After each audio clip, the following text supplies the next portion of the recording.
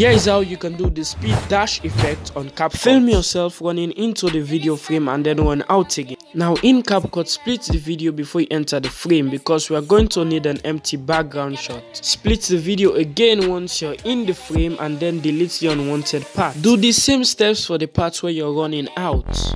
Now take a screenshot of both of the clips where you're in the frame. You can use any background removal app to remove the background of the photos and then add a directional blur or a motion blur to the photos. Once you save the photos, come back into CapCut and then add the first photo. Click on overlay and then click on photos and then choose your photo and add it. Put it into position and then push the overlay a little bit to your left. Cut out your unwanted part. Add a motion tracker to both sides of the overlay and at the last mark, take the overlay out of the frame. Repeat the same step for the other part and then you can also add a dust overlay if you like. Once you're done, export the clip. After exporting the clip, open CapCut again and then add the clip you just exported. Also add a motion blur effect to the clip.